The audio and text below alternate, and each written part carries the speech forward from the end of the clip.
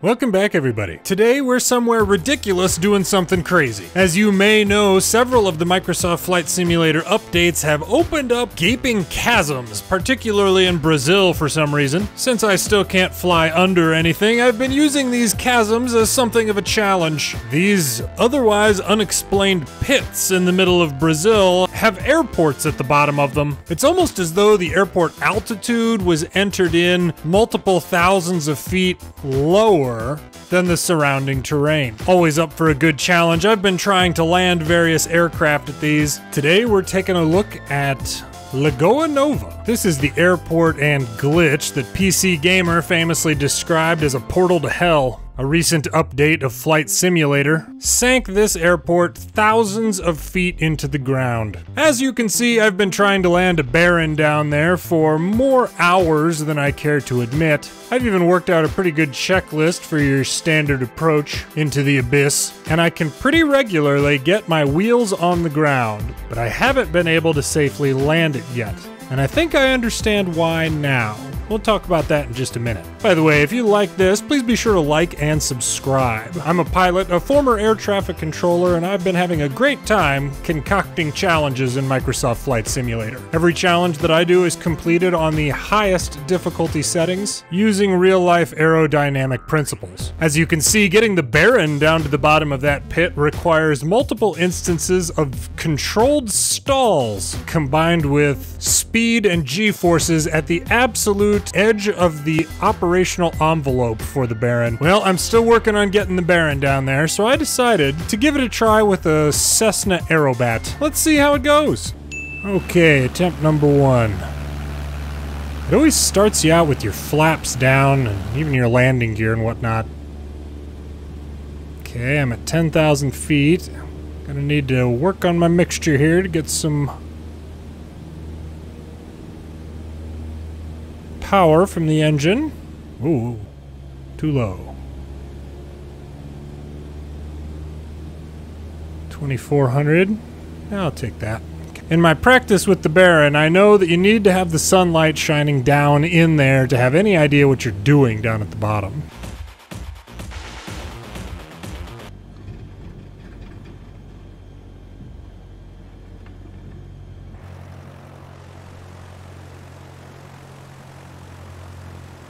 Here we go. It never gets less daunting. Nose down. Gotta watch the airspeed on this thing. Ooh, geez. Now these walls are solid. As you get closer to the bottom, they get a little bit more theoretical. But I can't touch the walls. That was a good, I like that. That kind of turn and then the rudder stomp to descend. Oh yeah, this is going to be good. See, I can't do that in a bigger, faster aircraft. We got a good descent rate going on here. Ah, jeez. See the screen flashing. That's a pretty common thing, particularly as you get closer to the bottom. Jeez, come on. Come on.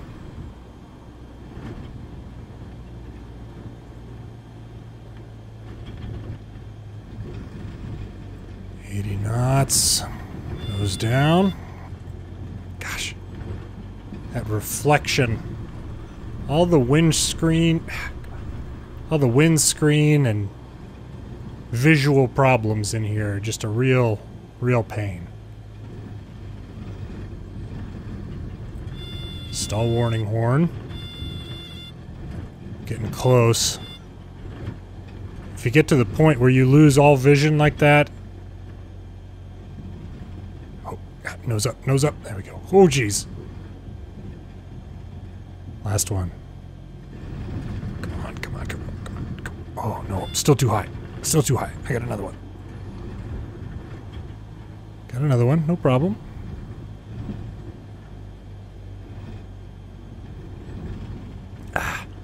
Whenever you lose all your vision like that, if you can get your nose up above the horizon, it'll come back. Where'd the ground? Ah, jeez. Ah. Ooh. Can't touch the walls. You absolutely cannot touch the walls right here. This is the hardest part. Flaps. What the heck? Stop. Stop, stop, stop. Stop, stop. Oh no. Stop, stop, stop, stop, stop. Shit. Anyway. Alright, flaps up, mixture. 30% was good. That'll be alright. Parking brake set.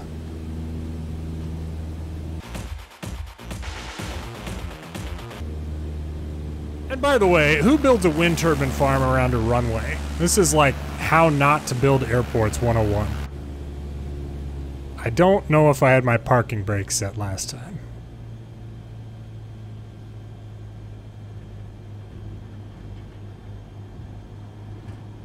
Okay.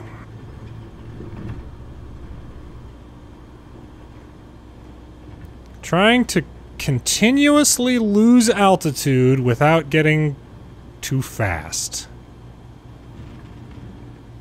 3-4-5-9er Foxtrot on a circling final.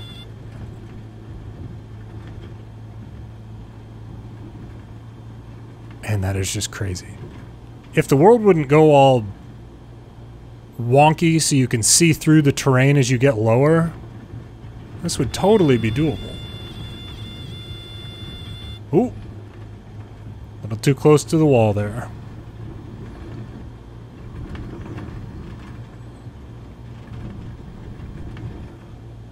Oop, gaining altitude. Slip, slip.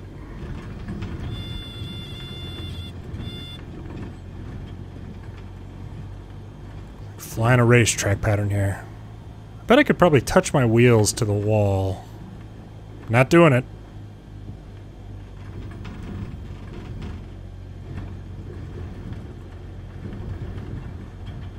There we go. Getting fast. Way fast. Oh, jeez. Way, way fast. Whew. Alright. Lucky it held together that time. Here we go! Oh, oh. Oh, shoot, shoot. Okay. One more.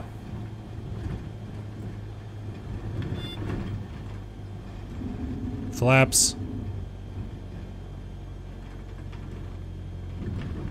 Last one. Here it is.